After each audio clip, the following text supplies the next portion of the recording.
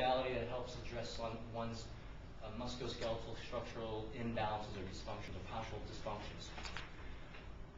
Plain and simple. Also, their movement impairments. It helps a person move more efficiently. Some training camps apply it, but they don't know how to apply it appropriately. It's more about wham, bam, thank you, ma'am, what looks cool if you go on the camera, and what breaks the sweat and gets them cardio.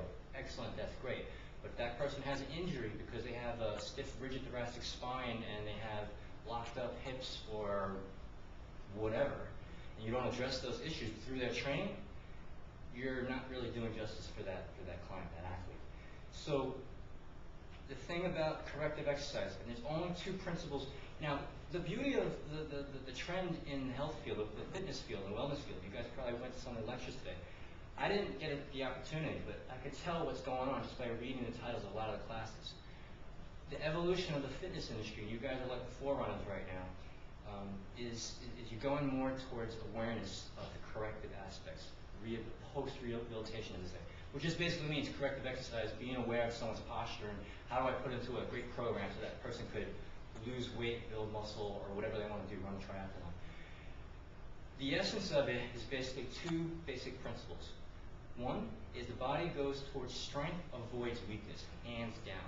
It's the ultimate compensator. The body tries to be efficient, but as a result of it being efficient, it ends up being inefficient in the long run. So all I'm trying to do is teach them how to be efficient from their inefficiencies of trying to be efficient. If you can understand that, then you'll see that what happens when someone sprains their ankle? They limp. That's because the body says that's an injured body part. It's weak. When we go to what's strong, so it goes to whatever can get going, so the human organism can actually function and do what it has to do. So as that body part heals, the brain, the nervous system, central nervous system, still compensates until it feels it's okay, and then it goes back. But why is it that that person still has a limp 10 years down the line after everything's been healed? Exactly.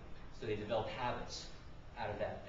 That's why it's so important for that body part to heal quickly and to have a proper neuromuscular re-education and corrective exercise strategies, so to speak. And then you'll get a lot of clients with that. Oh, I noticed you're limping over there. I got to say, oh yeah, I sprained my ankle 5 years ago. But you as trainers, ding, ding, ding, ding, rings a bell. So a lot of what I'm teaching not just applies to MMA, it applies to any client you have, really, to be honest, any active client. So what happens is you also get that, this came to my head, there's a common scenario where you have somebody that has, they'll come to you and say, yeah, I had an old injury, I sprained my ankle a while ago, and this is my weak leg. So let's say it's the left leg. And then you assess them, you're seeing how they're moving, and they tend to shift their weight on their left leg a lot. And you're like, if that's their weak leg, why are they using it a lot?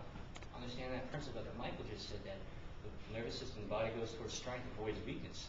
Well, that's because probably that's the reason why they injured that ankle in the first place, because that's their favorite go-to guy. That's their dominant leg, where they always put their weight at any given instant.